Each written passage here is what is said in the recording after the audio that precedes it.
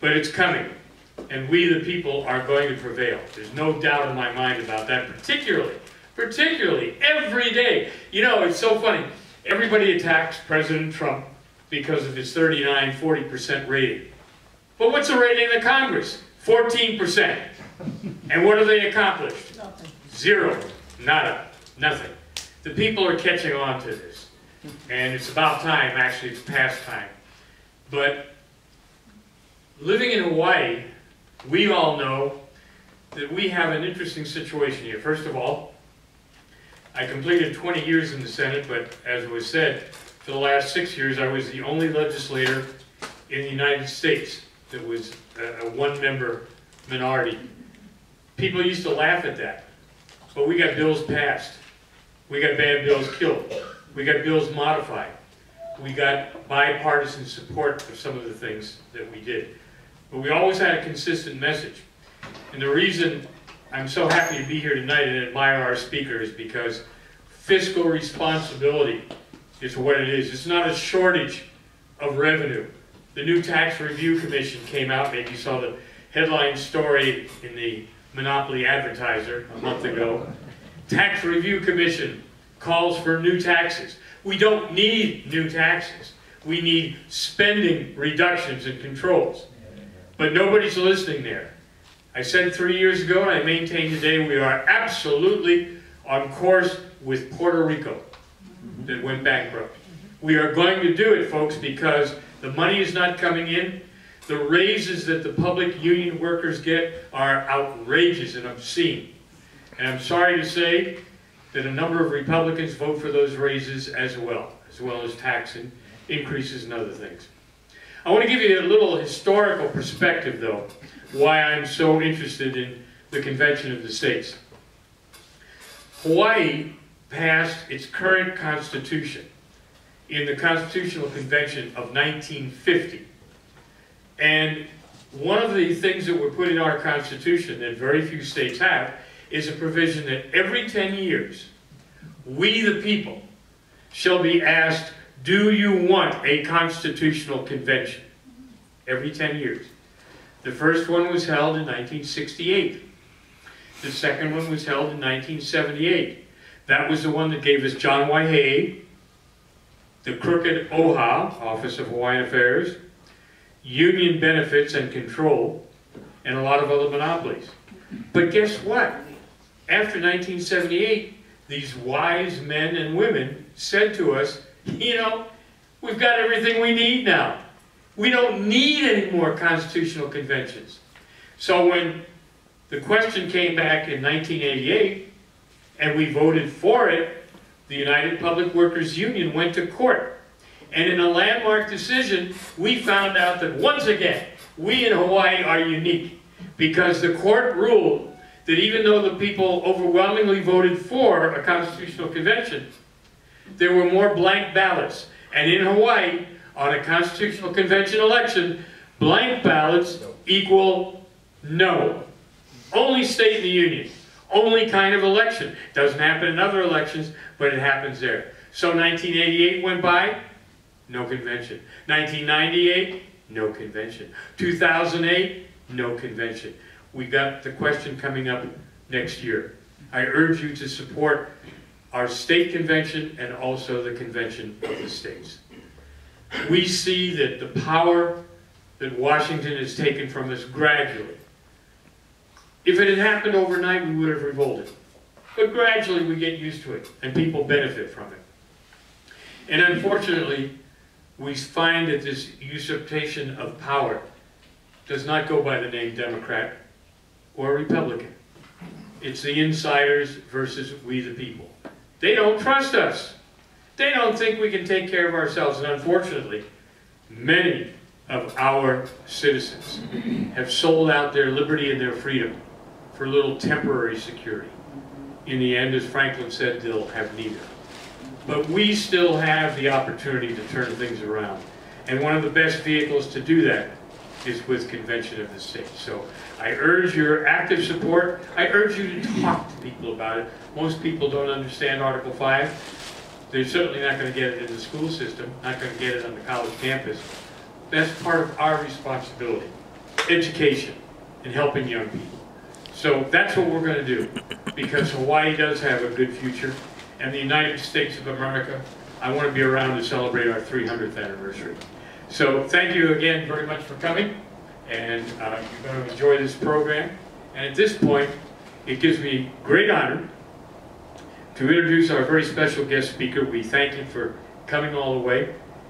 Although he's just an Okie from Muskogee, right? Yeah, he was born in Muskogee, Oklahoma, and he got a college degree in accounting, but figured the numbers didn't add up. He managed a family business. It was so successful they sold optical items. They went from 3 employees to over 350 employees. When the business was sold, he decided to go to medical school. Are we glad he did? He became a family physician, and he delivered over 4,000 babies. Oh, right. Quite an achievement in itself. But wait, he's not done. He's not done yet. He ran for and was elected to the U.S. House of Representatives. And he made a pledge to the voters. I'm only going to serve 6 years, 3 terms. And he did. And then he walked away from it. How can you walk away from all those perks and everything else? And the gym and the subway and all that stuff. But he did. And he continued his private practice.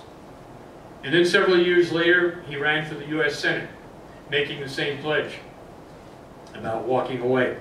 He served on many important committees, but his real love was fiduciary, budget, finance. He knew how to control the budget. He knew how to control spending. And he was always forthright, always the first one out there to talk about it. He took a lot of flack and a lot of heat from the insiders who, they just want to get along. They want to be part of the club. They enjoy the benefits. They enjoy where they are and what they get. But he did all of that. And along the way, he found time to write several best-selling books. I hope you brought some books that we can buy tonight, did you? You bring some books with you? I don't think they got it. Well, you're a lousy marketer then. You're a good author and all that, but we'll have to help you with that. It's logistics. Yeah, logistics. But we do appreciate him for coming. And he's so interesting in so many ways, and I'll overlook the fact that he was personal friends with Barack Hussein Obama, although they disagreed, what, 95% of the time? Oh, a lot higher than that. A lot higher. See, I lived in the same building with him in Honolulu, so I know him quite well. Lucky he wasn't in jail. Anyway, this man has done so much, and he continues to do things. And I was struck by the fact that when he was first approached about the Convention of the States, he had a lot of questions and a lot of concerns. And now he's full on, and he's helping all of us, because this is the way to go. We, the people, couldn't have a greater champion than Dr. Tom Coburn. Huh?